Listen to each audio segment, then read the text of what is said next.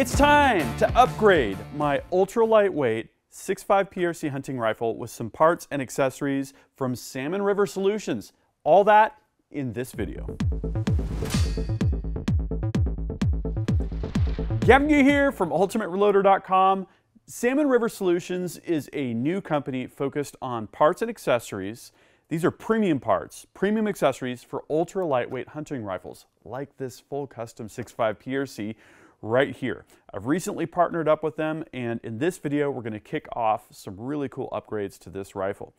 Salmon River Solutions offers titanium muzzle brakes. They have conventional brakes, including ones that you time and self-timing brakes, and then there's their TiPro lineup of premium muzzle brakes. This TiPro 2 weighs 1.3 ounces and is going to do a great job taming the intense recoil of the 6.5 PRC. Intense recoil? Well, yeah, when you strip it down to an ultra lightweight form like this, I've got a carbon fiber stock, I've got a titanium action, I've got a carbon wrap barrel. You know, you're going to feel that a bit. And anything you can do to tame that recoil so that you can see where your shot is landing is definitely a good thing. So I've got the TiPro 2. They got a bunch more brakes. If you click on that first link in the video description, I'll go into more detail there. They also have a bunch of rails.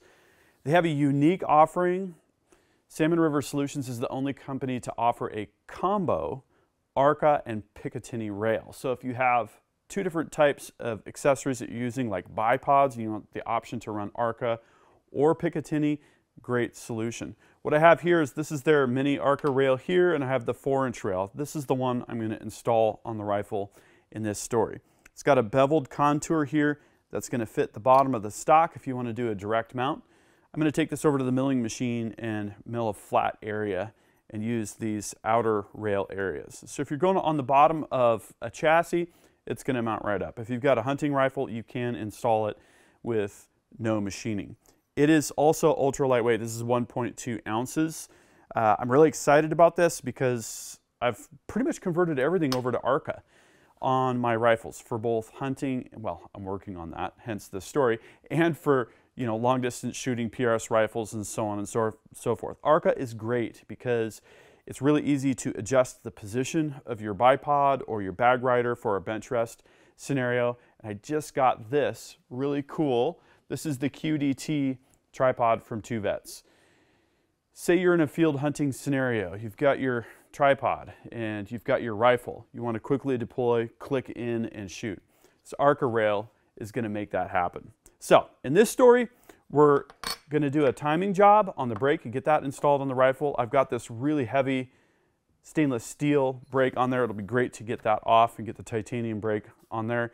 And then we're going to face mill this bottom section of the stock just ever so slightly so we have it parallel with the bore axis. I just feel like that's an elegant thing to do, and get the 4-inch ARCA rail installed. All that next. So the first thing we're going to do is to get the barreled action out of the stock so that we can mill the appropriate area for the ARCA rail.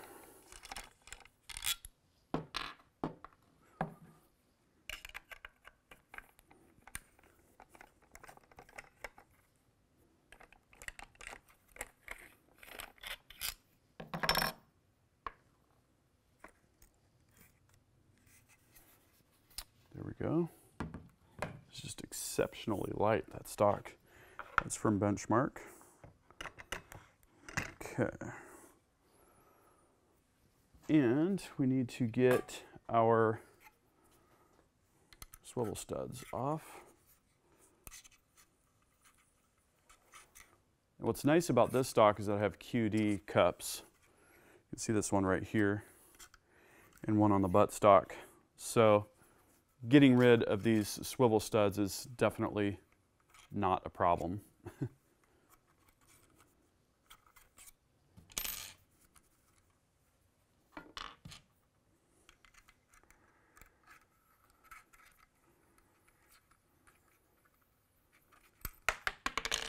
There we go. Okay, over to the milling machine.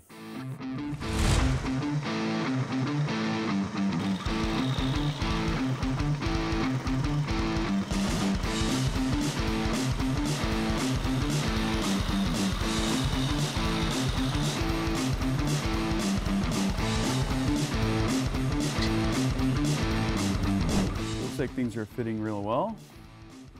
All we need to do now, hit this up with some thread locker, get these screws in that I just shortened.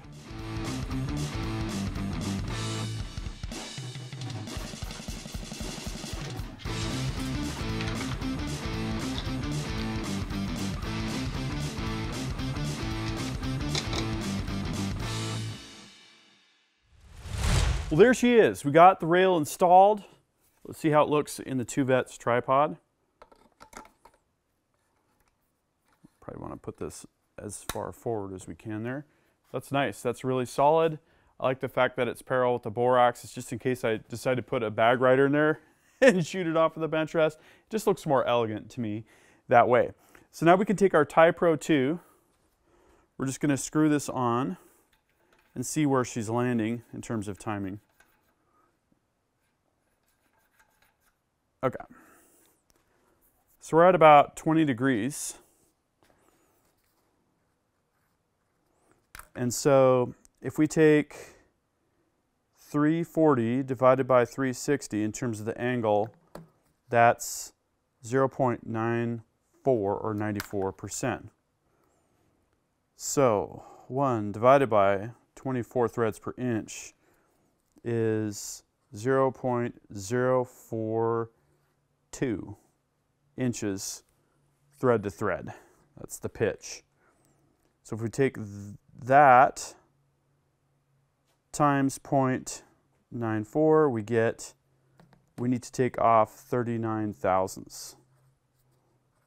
Now I'm not going to take off 39 thousandths. We're going to work our way up because I want to make sure that I get just the right amount of crush and torque. That's the hypothetical value. The other thing I'm going to take a look at here is what is the diameter of the shank here on the end, 8/16. So we'll profile the back to match. That should look really good. Let's go over to the lathe. So this is my new lathe. This is a Precision Matthews TL1660. It's also equipped with the True Bore alignment system. This guy is awesome. It uses a 6-jaw chuck. You can do radial and axial alignment. I put a test rod in there. I've got this running perfectly true. And then I also put some protective tape here where we're going to be clamping onto the brake. So the first thing I'm going to do is going to be to just get this kind of mounted. We're going to want to make sure that we have jaws landing nicely in good areas there. Give it a little bit of a torque down. Doesn't take a whole lot. We're going to be just taking some light cuts here. All right, we're ready to cut some metal. All right, so I'm going to go up against the shoulder here, the end, and just barely tap the tool against the end. We're going to zero our Z-axis. Okay, so hypothetically now, anything we go in is going to take off that amount of material. I'm running 900 RPM. That's going to be good for the titanium. I've got an uncoated carbide bit. Let's do some cutting. So my cut sheet says 39. I'm going to go 30 and we're going to check it.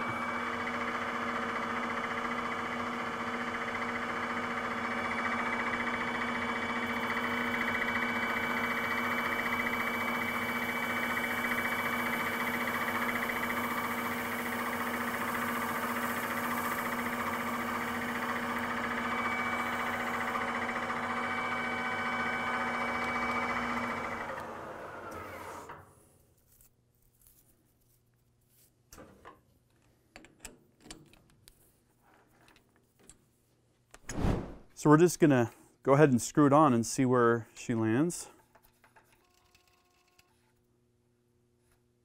Okay, I've got a little bit to go. I'm going to say that's about 30 degrees. Okay, so sure enough, after checking the angle, it looks like I've calculated we needed to go 3.4 thousandths of an inch more, and it said we needed to go 9 more. This has been my experience. If you cut all the way to what you think it's going to be, you've gone too far. So I think what I'm going to do is maybe around 2.5, or actually even less, given that we need some crush. Not quite that much crush. So I'm going to go maybe like 1.5 and we'll check again. I'm going to need to re-zero the DRO. against this outer edge here. Gentle pressure. Okay, let's take off that 1/1000 and a half.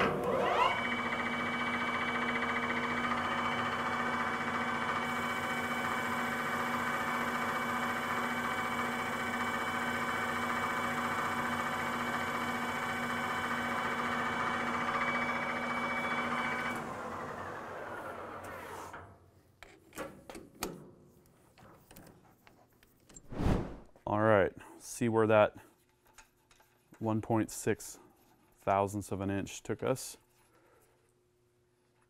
Ooh, that's gonna crush down, I think, pretty good. All right, I'm gonna get some protection on this for the wrench, and we'll see where she lands. So I don't want too much torque here because I'm gonna be alternating between a suppressor and this brake periodically. So, looks like we need to take a little bit more off. Let's see what that will do. Okay, hopefully final cut.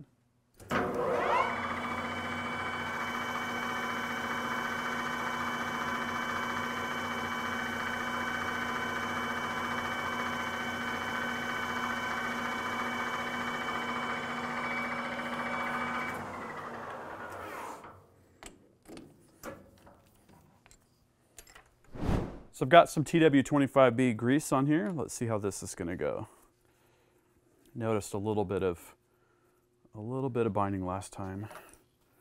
Okay, that looks awesome. Look at that. Okay, so Salmon River Solutions recommends some Loctite if this is going to be a permanent install, but since I'm alternating, between the suppressor, I'm going to forego that. We have one more thing to do here, and that's to contour the back. So we're back at the lathe. I've got the brake in the 6-jaw chuck. Just reviewing my notes, it looks like we need to be at 816. And currently we are at about 864. So for a really quick dial in, we can touch the tool, and then we're going to call that, our X is 0.864, and we'll take a quick pass down to 850 and see if the diameters agree.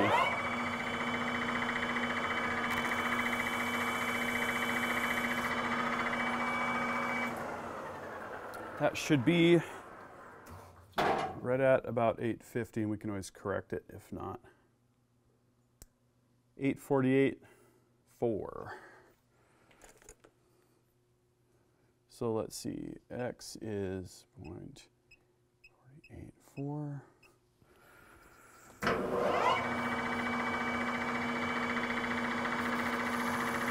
Yeah, okay. 816 is where we need to be. Take an intermediate pass here.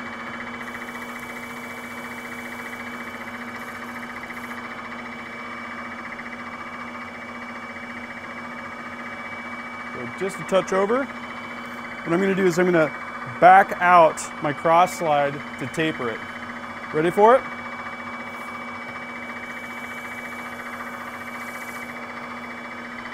Okay. I'm going to take that one more time. 16. Okay. And here we go. Give that nice little taper. Cleaning up the edge just a touch there.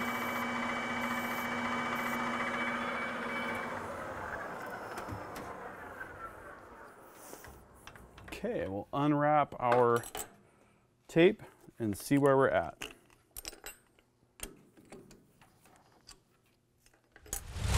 All right, final fitting.